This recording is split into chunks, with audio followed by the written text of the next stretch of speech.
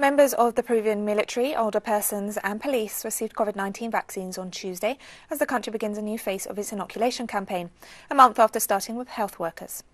The latest phase comes after the country received a batch of 50,000 doses of the Pfizer-BionTech vaccine on March 3rd. According to the Ministry of Health, more than 24,000 of the 47,000 deaths registered due to the pandemic since March 2020 correspond to the elderly. Nurses travelled around the capital Lima on Tuesday, taking the vaccine to older adults in their homes, with 600 people over the age of 85 expected to be inoculated on the first day.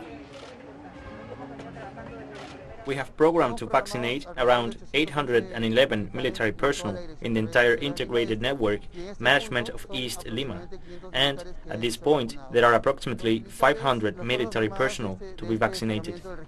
The armed forces of this detachment, Mariscal Nieto Regiment, have been with us since the first day of the pandemic, working in a coordinated manner. It is necessary to protect them so that they can continue to carry out interventions, be it tight operations and house-to-house interventions during home visits, accompanying us in the most difficult moments.